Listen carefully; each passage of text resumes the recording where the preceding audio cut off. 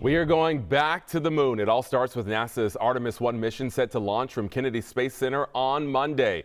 While there won't be any astronauts on board this flight, the mission will also bring NASA one step closer to their goal of landing humans on the moon, again by 2025.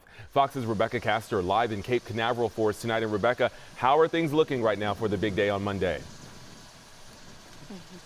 Well, Jonathan, weather is going to play a big role, but NASA says conditions are currently 70% favorable for Monday's launch. It's going to kick off the next generation of space missions. But this time, NASA doesn't want to just send astronauts to the moon, but also Mars. It's one small step for man, one giant leap for mankind. We barely scratched the surface scientifically or from an exploration standpoint. I always think back to what if it had kept going, from the Apollo era? Where would we be? It's been over 50 years since we first landed on the moon. But this time, we're not just leaving flags and footprints.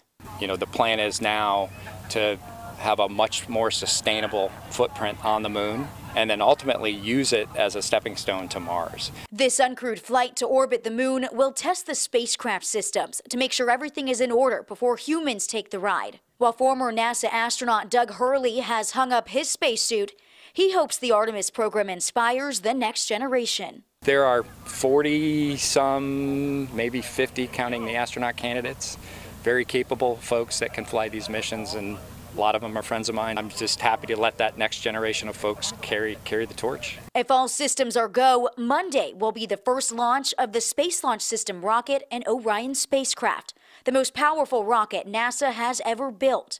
Cliff Lanham, who's in charge of getting the rocket ready for rollout, says we've done wet dress rehearsal testing where we've gone through a good portion of this countdown and worked through those problems. So we're feeling good about getting into the countdown and getting to launch on Monday. The mission will last about 42 days. The spacecraft will orbit the moon and then splash down in the Pacific Ocean. I'm just looking forward to when those solids light on Monday and feel that pounding in the chest, the roar of the engines, and just seeing it lift off, because it's been a lot of people have put in a tremendous amount of work to get us here.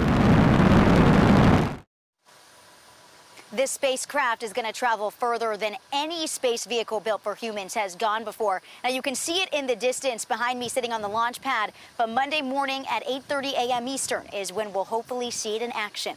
From Kennedy Space Center, Rebecca Castor, Fox 26 News.